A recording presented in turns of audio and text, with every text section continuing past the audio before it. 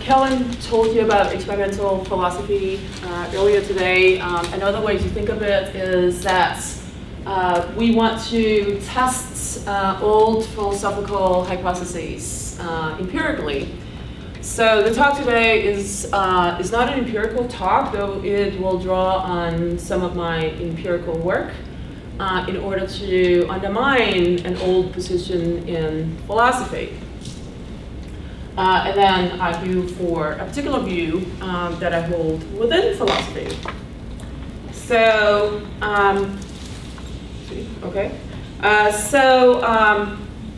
the position, I'm going to say a bit more about this given your diverse background, but the position that I'm going to argue against on the basis of some data from synesthesia is called representationalism, which is a particular view in philosophy of minds, and as I will explain, is different from a representational view of perception. It actually ends up being a kind of qualia view, which I'll also say a bit more about. And there are two major problems for the qualia view. One is the so-called problem of privatism, which we'll talk a bit about. And then there's what I call the qualia freak objection, which I'll then also talk about. Okay, so representationalism in philosophy is associated with a guy from UT Austin, Michael Tai, and also Fred Dretske. Focusing here on Michael Tai, doesn't really matter. It is the view that that visual experience, or experience in general, but I'll focus on the visual case, has what we could call a phenomenology. The phenomenology is sort of the conscious part of the experience, what it's like for you to have the experience. It also has, at least on this view, a content. The content you can think of as what the experience conveys when you have the experience, right? So if you're seeing a red tomato, then there's something is like for you to see the tomato. There's a redness and the richness of the perception, but presumably there's also some content to it, which is the tomato and its shape and its redness and so on. Now, representationalism, this particular view, is the view that that phenomenology is something that's weird. Phenomenology is this what it is like to have the experience. It seems very subjective. It's not something you can really study in science. So wouldn't it be nice to, if we could reduce that to something that is not really phenomenal, but it just has to do with objects and properties. So the idea is basically that that the phenomenology of an experience is reducible to its content. So what is its content? Well, it represents the tomato and the redness in that case. So the content would be something like the tomato's red, or maybe some image of that. But it would be it wouldn't be the phenomenal feel of the experience. Rather, the phenomenal feel of the experience is something that would flow from the content. So there's this reductive aspect of the position. Now, why is that different from a representational view? Well, a representational view is really an umbrella term for a number of different views that just takes experience to be representational. And it can be contrasted with a relational view, sometimes called naive realism, where you stand in a direct relation to the external environment. So there's not this representational element involved. So coming out of the tradition of sort of cognitive neuroscience, the representational view was default, but not in philosophy of perception. A lot of people have defended naive realism. So I'm a defender of a representational view of perception, but I don't think that the reductive view is the correct view. So this is the view that I'm going to argue against. I'm going to use data in this particular argument from the case of synesthesia, which is something that I have studied over many years. And I'm not assuming that you're familiar with this, so just very, very basic. Synesthesia is described as a mixing of the senses. Of course, this is atypical experience, and it's a bit misleading to talk about a mixing of the senses. The classical case, of course, is when you can hear the colors. For instance, you hear music, but you hear the music or a particular tone as red or as blue. So that would be one type of synesthesia. But sometimes it's not a mixing of the senses, sometimes it's within the same sensory domain. So a particular common form of synesthesia is called grapheme color synesthesia. And in grapheme color synesthesia, people are actually seeing, in some sense of seeing, black letters, black numbers as colors. So the numbers and letters are printed in black, but they're seeing them as colors, as having specific colors. And you can actually test for this if you want to talk more about the methodology of this. We'll talk a little bit more about that in Q&A. So synesthesia is very well tested. So here's a child subject of ours that we have measured. Actually, we can add another 2 years. We just don't have it on this particular slide. But this was a case where we actually started very early on at the age of 3. And now we actually will have here until the age of 9, but it's actually until the age of 11. And as you can see, this is just for the person in question also has it for the letters, but this is just for the numbers. So at the age of 3, you can see that that 1 is blue, and it stays consistent, right? So 1 is seen by that, seen in some sense of C, is seen as blue pretty consistently, right? Or actually, in this case, fully consistently. Not so for 0, nothing at age 3, nothing at age 4. Then it's gold, and then it becomes blue. It's age 7. The other ones are pretty consistent: 2, 3, 4, 5, 6, black, black, dark brown, brown, and then black, black. So there can be some variation, but it's fairly consistent, and for 7, 8, and 9 as well. So that's sort of one of the features.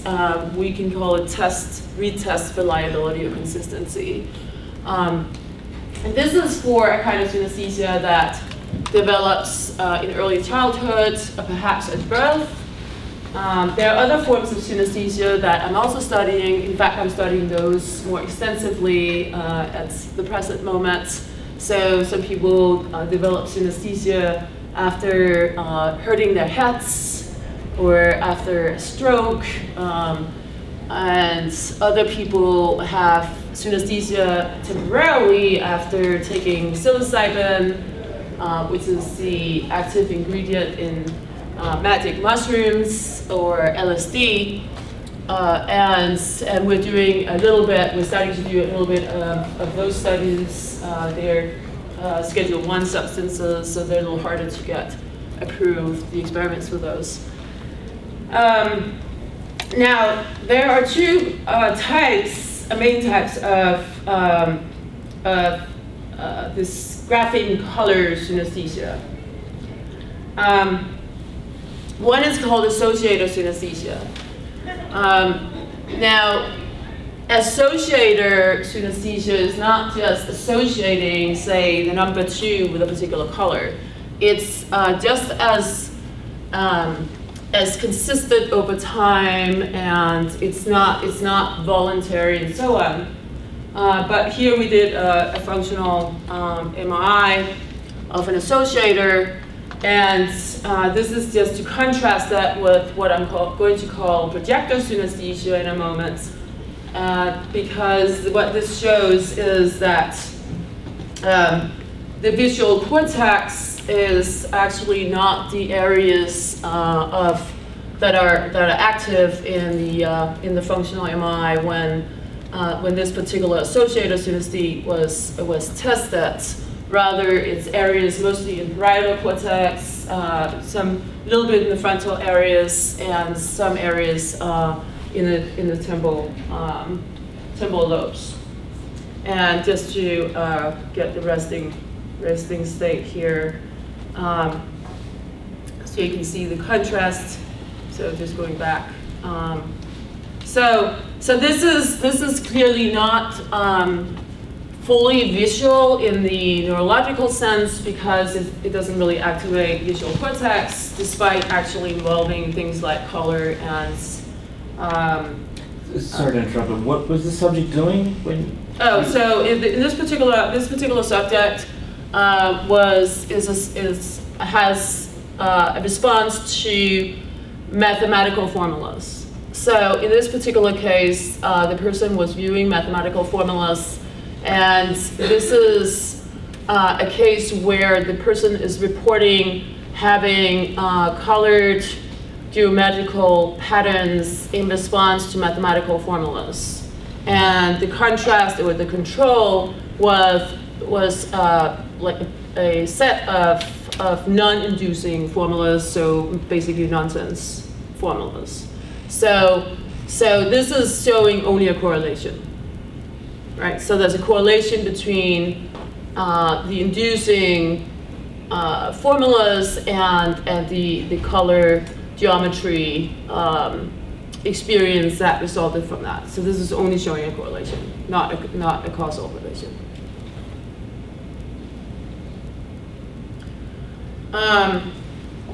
Like this is just some of the areas that were activated in the active condition. So as I mentioned, not the visual cortex, but parietal cortex, frontal cortex, and some areas of the temporal lobe. Now we also did do TMS, transcranial magnetic stimulation in this particular case. And that's a technique that can be used in different ways. You can use it to activate people's the outer areas of people's brains, but you can also use it to inhibit. You can cause what we call a virtual lesion in people. So Tony Rowe from CUNY has used it to induce blind sights by applying it over areas of visual cortex. So inhibiting areas of visual cortex in a normal subject, and so inducing something like blind sight. It's really just adding noise to the neural signals. And as you can imagine, if you just add maybe a little bit of noise, then you might actually stimulate. But if you're adding a lot of noise, then you might confuse the brain cells, and that's when you inhibit. That's sort of at least one story about that. What we did here was that we inhibited. So we were trying to see if we could inhibit the areas that we found, that we identified in the brain imaging, and then we inhibited them using TMS to see if his synesthesia then would diminish. And this is getting closer to showing something like a causal relation with the standard MRI, functional MRI, brain imaging. You get something more like correlations. I'm mostly bringing in this case to contrast it later with the projector case. Another feature of, why is it not moving? Seems like it's, okay, so it's on hold. Let me talk through the next slide. It's I don't know why it's freezing up here. Hope it's not a continuing problem.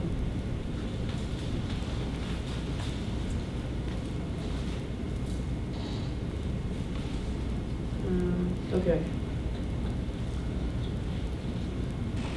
Okay, keeps doing it. Let me talk through the next slide. Oh, there we go. Perfect. So here you can see this is a typical exercise to that you also get associators to respond positively to. So in this case, you can see that the same letter can be an A or an H. So you have cat or you have the. So the cat, and then the H, of course, should be associated with a unique color for a particular synesthete. And the letter A should be associated with a different unique color for the synesthete. And that is indeed the case. And what that shows is that presumably this is not a low-level kind of perception because the person has to interpret this as an A or as an H. It's not, in other words, if the person just responded to the shape of the H or the A, the same colors should emerge. But in this case, it's different colors emerge, and that's another indicator that it's a form of associator synesthesia. Now, what you get, what's interesting, you sometimes get it with associators too, but you definitely get it with projectors. So let me just say what projectors are compared to the associators. For the associators, these connections, though they are still involuntary, consistent, and so on, are sort of inside the person's minds. Whereas in the projector case, it's really projected out into the world. So if you see the number 2 and you're a projector and you see that as green, the green will be projected out into the world in different ways that we'll talk about. What you get is you find the Stroop effect in this case. So now this is just sort of the standard Stroop effect, or examples of what you could use as stimuli for the Stroop effect. So if you take blue, so the word spelled blue, but it's represented or as red, or the word red is represented as green.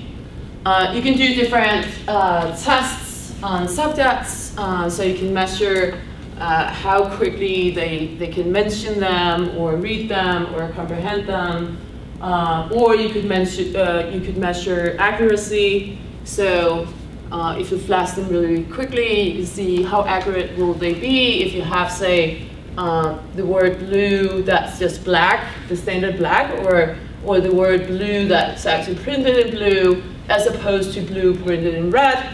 And the idea is that you get either the response time will be slower for when you have this incongruent representation compared to the normal case, or you'll have more mistakes in those cases. So that's basically the Stroop effect. Now, you can also get the Stroop effects with synesthesia, so that would be slightly differently, but you basically would create an incongruent situation where instead of taking the standard colors of letters or words, you would take the synesthetic colors to see if those colors interfere with say response time or accuracy. So that's another test that's commonly done. And it shows up in particular in projector synesthetes, the ones that actually project up into the world.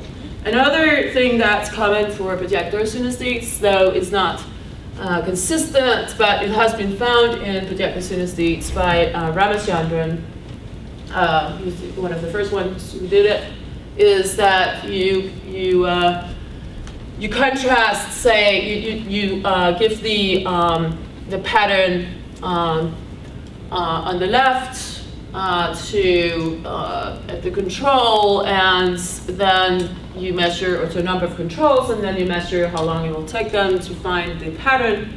You can make more complicated things than this one, of course, and it takes them it takes a little while, if you haven't seen it before, to actually identify the triangle of 2s among the 5s. Whereas if you take a projector, so let's say it's a projector that has that sees 5s as green, and then the projector also sees the 2s as reds, and it really is projected out like this, then if you look at the figure on the right, that's what it should look like for them if it's very vivid and if they're fewer projectors. And because it should look like something like that to them, it should take them no time to find the shape, right? So you can contrast that with the control group, and so you can make more complicated visual search experiments that we have also done later on, where we found that not all projectors actually respond to this in this way, but at least in the clear cases they do. Now, these are there's been a number of studies of what's going on in projector synesthesia, and in projector synesthesia, so I showed you the case of associated synesthesia, where it doesn't look like it's the visual cortex that's involved or as a neural correlates for synesthesia, but in these studies, which we haven't completed, they've been done many years ago, and people have also done so recently. What happens is that there's an unusual connection, apparently a projection directly from the form area, which is close to the color area in the brain. So there's an unusual projection from form to color area, and that's sort of that direct projection that's supposed to give rise to projector synesthesia. It's not the case that all projector synesthetes actually have that particular mechanism as the underlying mechanism, but this has at least been shown in some recent functional MRI studies that that is what is going on in many cases of projector synesthesia. This is, we skip through that, but one thing that has been suggested on several occasions is that when you have an interpretation of a number, I told you before that sometimes you need to interpret a letter as an H or shape, as a letter H or as a letter A, which would not take place in lower areas of the brain. It would probably take place in areas of the parietal cortex. But then in order to get the color experience, you would think that there would have to be something like cognitive penetration, which is a kind of feedback into the visual cortex. But in these particular cases, where there's a direct connection between the color and the shape area, you don't have that kind of cognitive penetration or feedback from higher areas. At least that's supposed to be the idea. Now, what we did in a different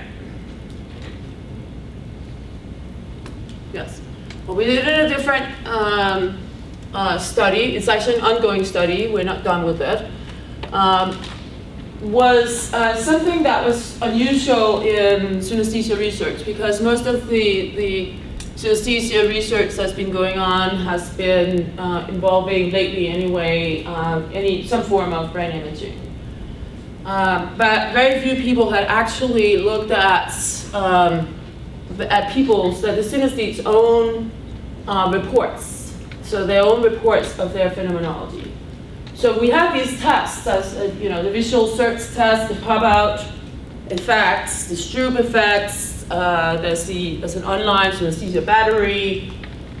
So there are all these measures, But the synesthetes' personal reports or subjective reports of their phenomenology hasn't really been looked at, at least not since the late 1800s or something like that.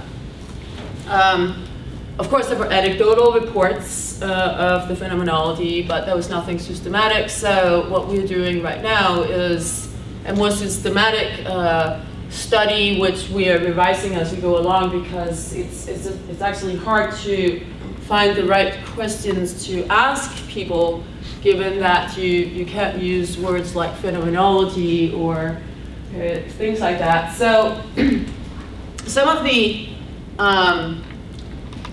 things that is puzzling, one of the things that's puzzling to people who hear about synesthesia, especially grapheme color synesthesia, is, wait, so you have this black letter, A or H, and it's printed in black, but the synesthete is also seeing it as red.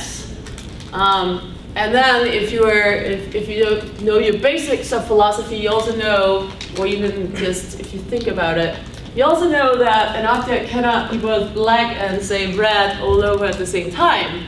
So this doesn't sound like a plausible thing. So how can that happen?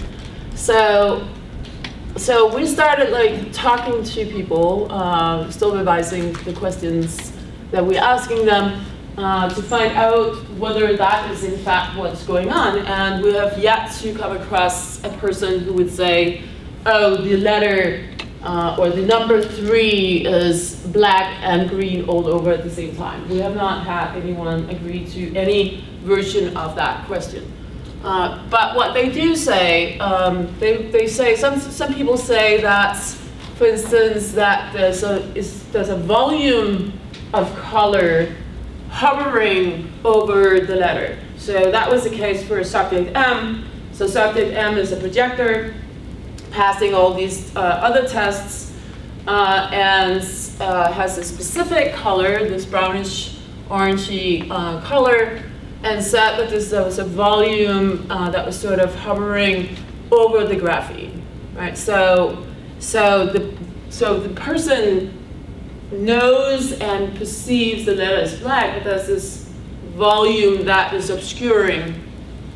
partially obscuring the letter. And other questions we asked were things like, does the volume move with your eyes? So if you move your eyes, does the volume actually move, or does it? So we're not asking them to turn around, but to just move their eyes slightly. Does the volume actually move with your eyes or not? In this particular case, it didn't move with her eyes. And another important thing that we wanted to know, because the synesthetes talk as if letters have these colors. So when you ask the synesthetes, especially the children, you say like, so what's the color of the number 3? And they will say it's green.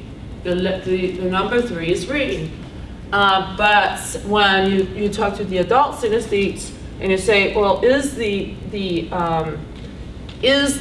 number, say, or in this case the grapheme R, is it actually orange brownish? Does it instantiate? We've used various different variations on that question. Does it instantiate that color? And the answer is basically no. It's not the case that the object of perception instantiates that feature.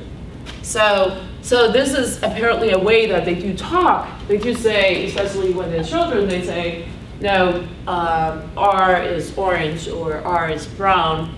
But the adult subjects, when you press them, will say, no, it does not actually visually appear as if the graphene has, or that the color is instantiated by the graphene. Here's another example of the subjects. So it's a little bit different. So it's just one of the many graphenes that give rise to colors. But in this case, you have this greenish yellow associated, well, in this case, projected out onto the graphene 2 printed in black.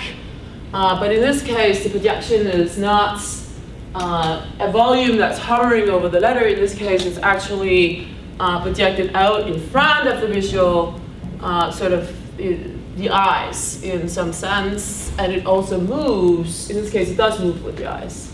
So, when the, I'm just trying to understand what that means. So, how can an object not move or not move with the eyes? As in, is so like it's more like you're when I use a camera and take a with a with a flash, and then I take a picture of you, and you get your the spots, the red spots, and they move with your eyes. You mean like a visual after image? Yeah, kind of like an after image.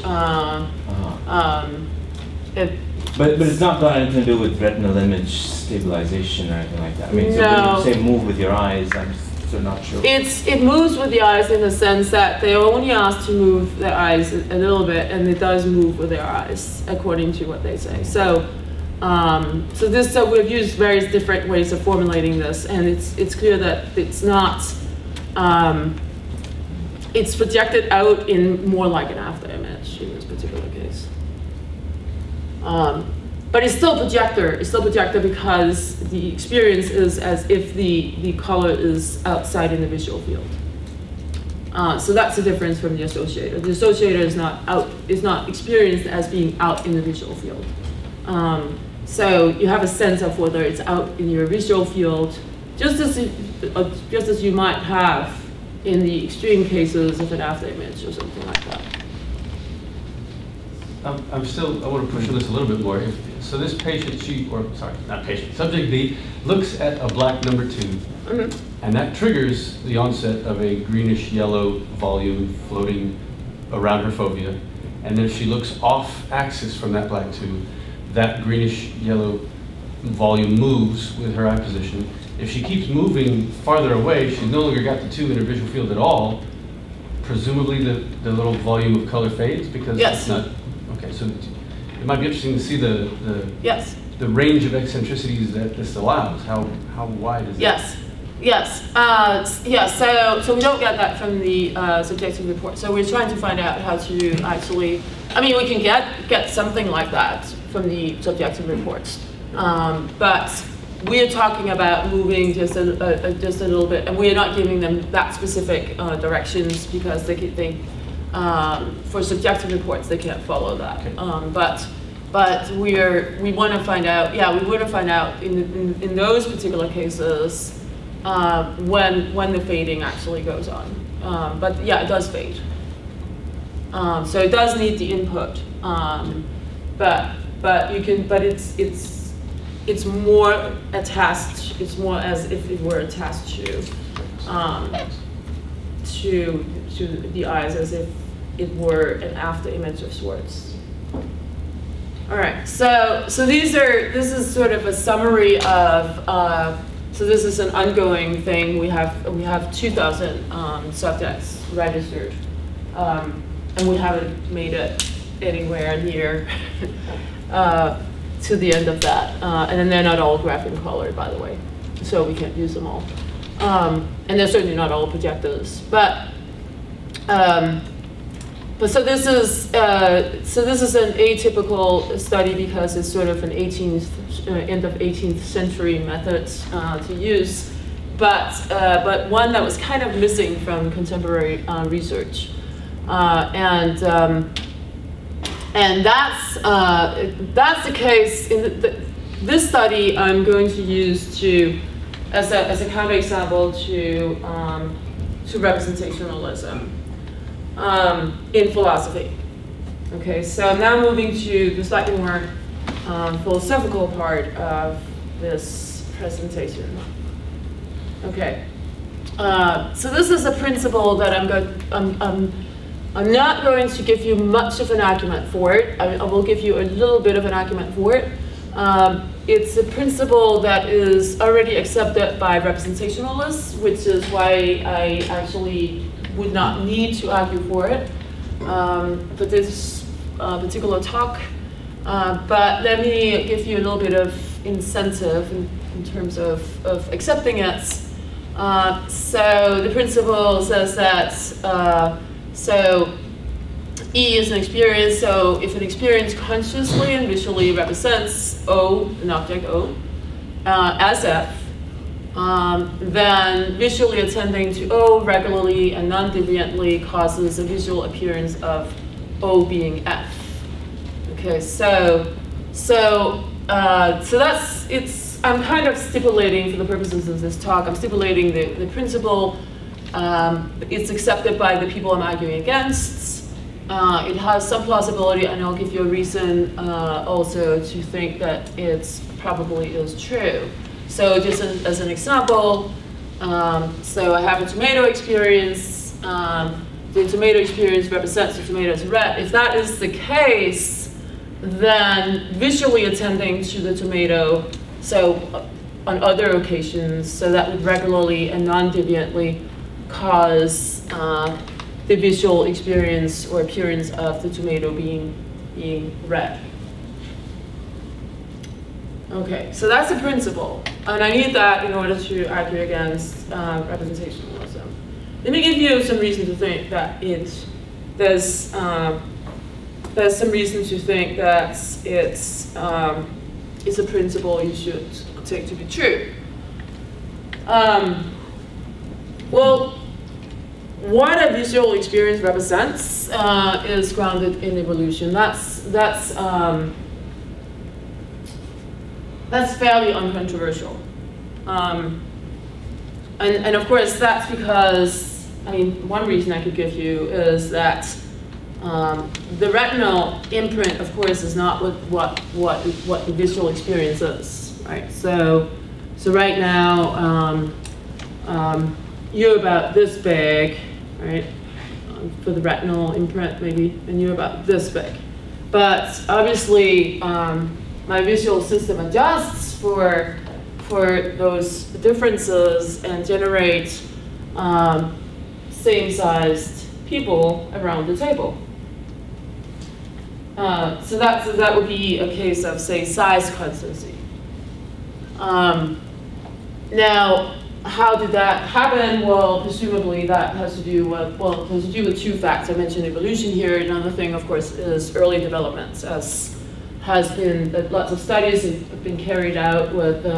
You're probably familiar with the kitten experiments, right? Where the kittens were, in one case, where the kittens were, some kittens were actually having little carts behind them with other kittens on them. So the kittens were not actively exploring the environment, but were sort of passively seeing the environment. So they were sort of just being rolled around the environment, and their visual system didn't develop properly. There are lots of other kitten experiments that seem to show that early development is important in terms of developing these mechanisms that are involved in, say, size constancy and other things that you need in order to visually experience the world correctly. Okay, now, so evolution does seem to be important, as does early development. Now I'm going to, David Chalmers, you may know him or you may not know him. He's well known for his material on consciousness, but he actually also does have a couple papers on perception. He has a view that I actually don't approve of, but we can use it just to illustrate what I mean by this principle, or to give a reason for this principle that I just presented. So what David Chalmers says is that when you have a phenomenal property red, phenomenal property is supposed to be the appearance that you have, internal appearance of red.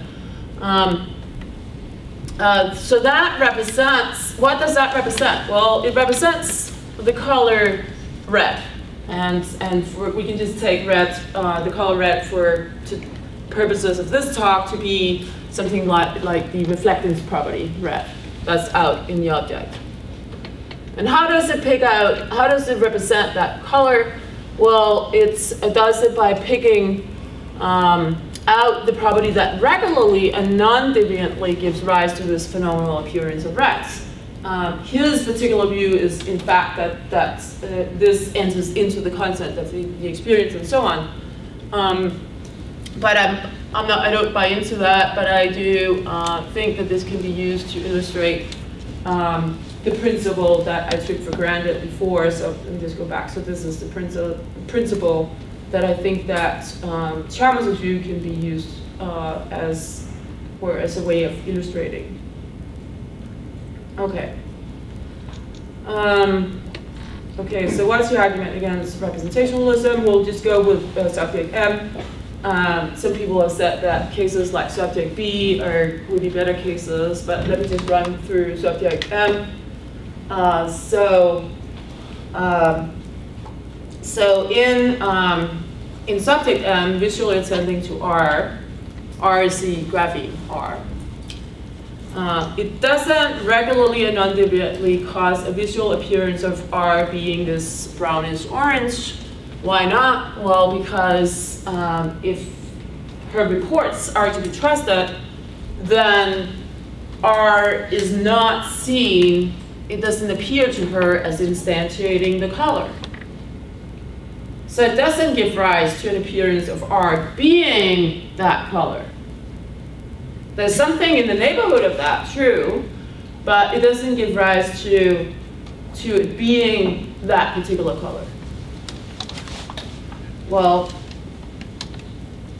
then if we use that principle that I just presented a reason for, gave you a little bit of incentive to accept, then the synesthetic experience does not consciously and visually represent R as being that particular color.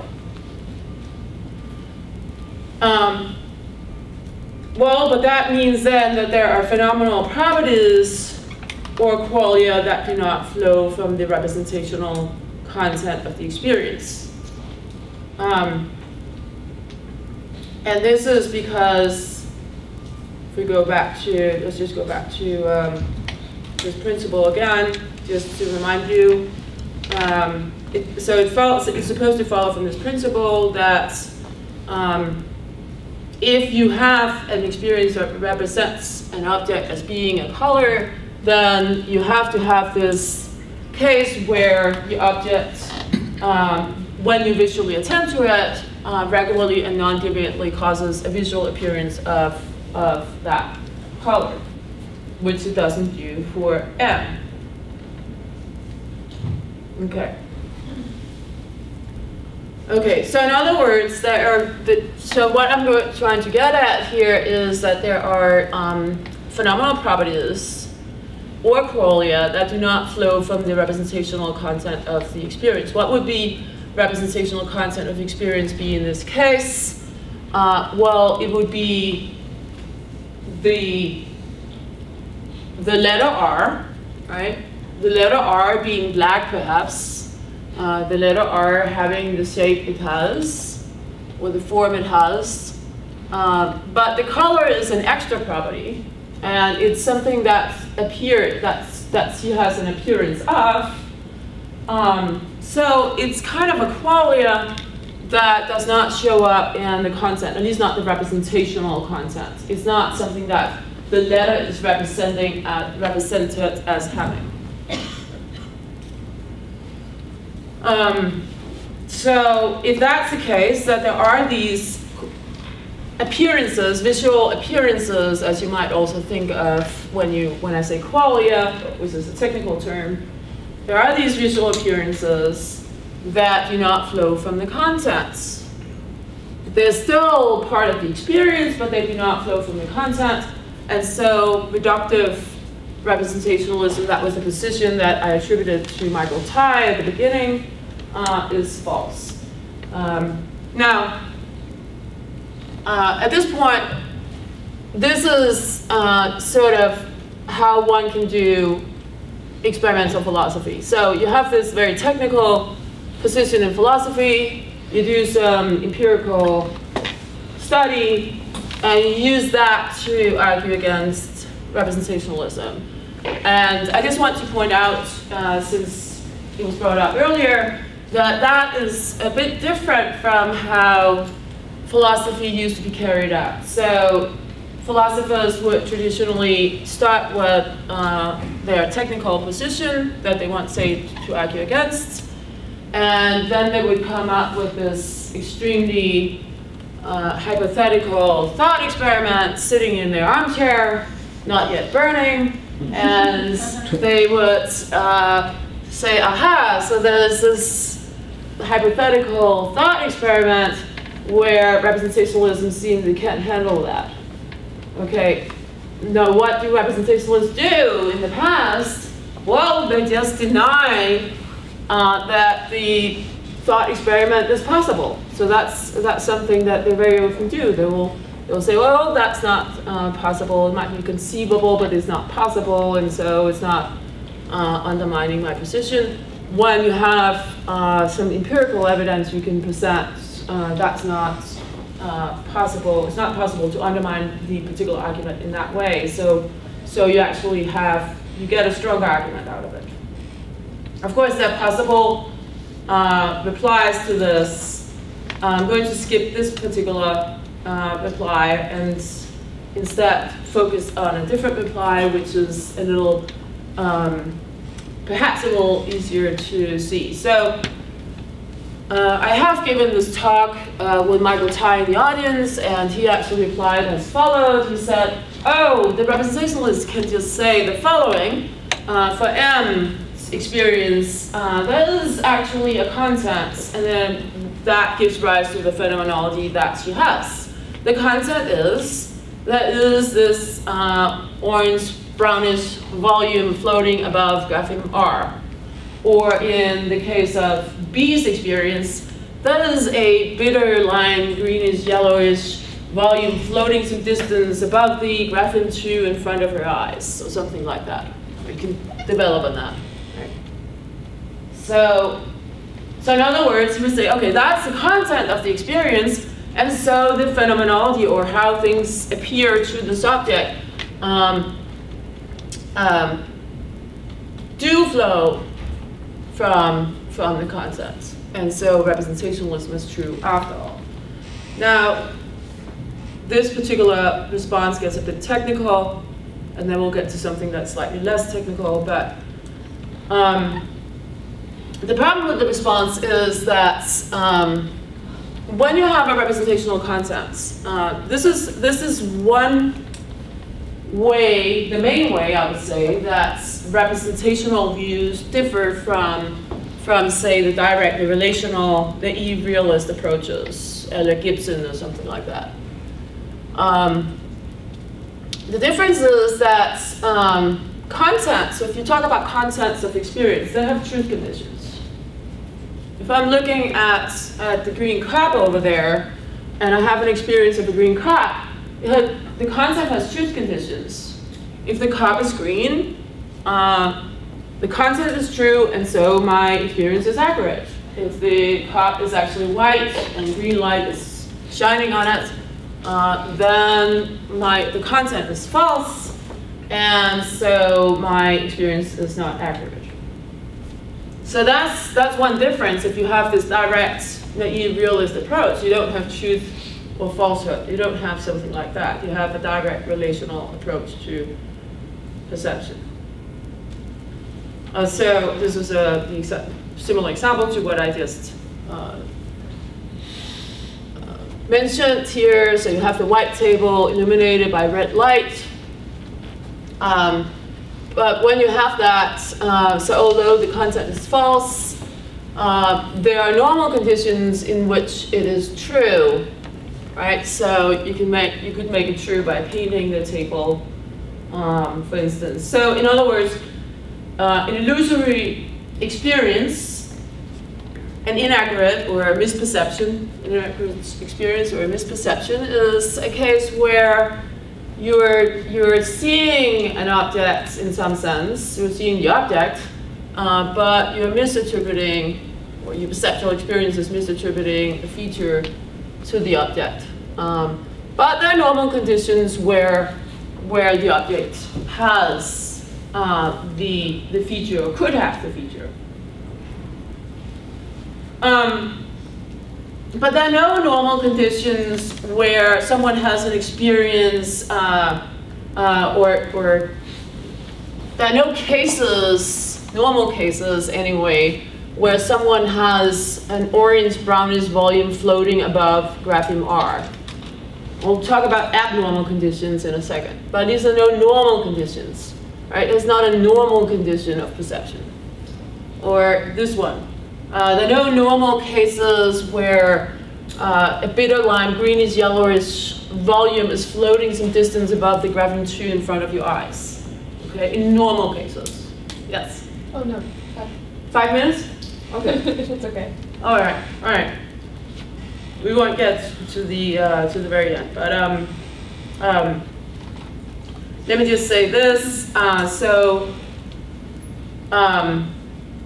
Even if you had an abnormal condition, it seems that the phenomenology would be different. So suppose you could somehow attach green smoke via a string to your eyes in front of 2, it seems that the phenomenology of that would be different. And so that's the problem with that particular reply. So this leads to the qualia view, that there are qualia or visual appearances, qualia visual appearances or phenomenal properties, which are sort of more technical terms, that do not flow from the content of experience, so representationalism is false. Let me just say a little bit more within my next 5 minutes. So Daniel Dennett is famous for having had a concern about qualia, that they are private, intrinsic, and so forth, and that they are problematic because qualia cannot be studied from a third-person point of view. His main concern is that qualia are private, in fact. His particular solution to that is a kind of behaviorist solution to this, where he thinks that we should not study consciousness or any experience as something that goes on the inside of subjects. Rather, you should think of experience as being something that's that if you had an ideal interpreter, the ideal interpreter would look at your behavior and would then determine what kind of experience or consciousness you have. I'm going to skip through why privatism is not true and go to, in fact, the second problem, because that is more commonly voiced, at least recently.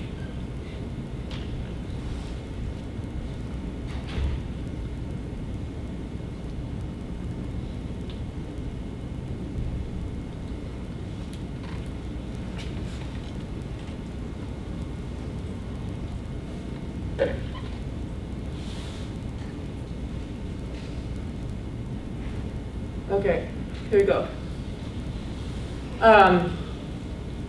Now, it's the qualia-freak objection. Okay, so representationalism, why was representationalism such a big deal? It was a big deal. In fact, Jerry Fodor was very, very excited when Fred Dresky came up with this position, representationalism, and Michael Tai came up with it at the same time. It was thought to be this major breakthrough because you have these qualia, or phenomenal character, phenomenal properties, or visual appearances, and it seems like something that's very mysterious. But now, if you can reduce that to something that's external to the mind, if you can reduce that to something that's, say, a tomato and the property red, then you have bypassed this problem of this mystery phenomenal stuff or qualia. So in other words, you would completely have bypassed Daniel Dennett's concerns about qualia and so on. Now, the problem with that particular argument is that it's true that you actually do reduce qualia or phenomenal properties to something that's external to the mind, given representationalism. The problem is that the notion of representation still has to be accounted for. And if you have something that's external to the mind, so if you try to reduce phenomenal properties to, say, a tomato and its red property, the property that it instantiates, then it's not clear how you get representation after all. Representation is not something that's inherent in the external world. The representation is something that is inherent in either neurological states or mental states. And so representationalism is not actually a major breakthrough. We'll skip through that.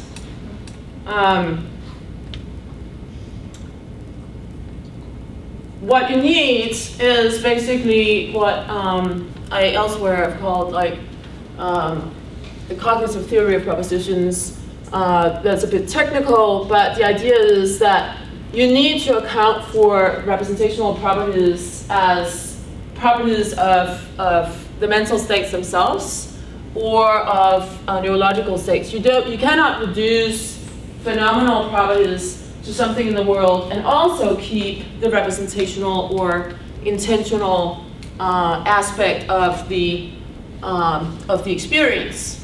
So, in other words, the virtues of representationalism that philosophers thought that it had, I don't think that it actually has that. And I think that if we need to account for what representational properties are, we need to start with the representational properties rather than reduce it to something out in the world. And I'm out of time, so I'll skip the rest here.